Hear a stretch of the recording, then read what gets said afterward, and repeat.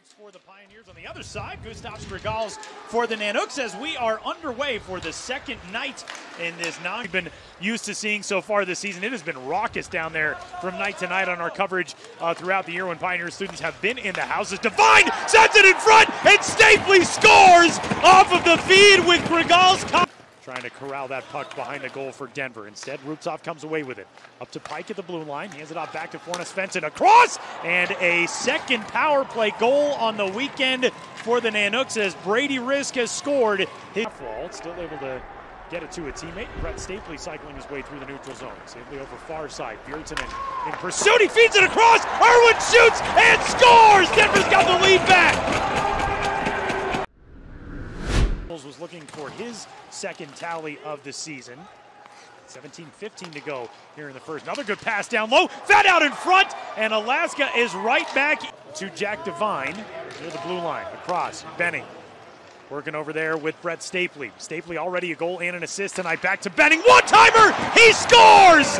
And right on cue, as Charlie described it, 16. Assistant early on in the season, really through the first 8 games. Pioneers had tremendous offensive performances at home as that puck trickles free off of a shot from Jack Devine, and it slips across. It looked like maybe off of the foot of Ryan Barrow, and as it stands, it gives Denver a 4-2. It's still had enough to roll in, so Jack Devine, as it looks, will get his second goal as the Pioneers, and now right in response, Alaska is back to within 1. 7:53 to go in the season for Jack Devine. It'll be the second goal of the night for Connor Millimak, and holy cow, what a highlight goal that is.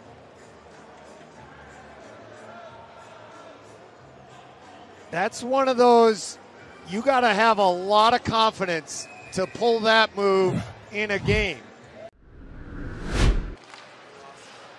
The Nanooks into the neutral zone. Garrett Pike lost it there for a second. It looked like Gutman might be able to spring free, but again, here comes Alaska.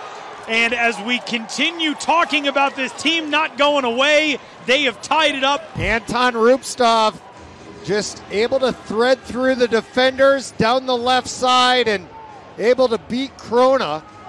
Krona, who has been so sharp all weekend long, gets beat far side there. 3 assists, trying to add another one, which would give Denver a victory.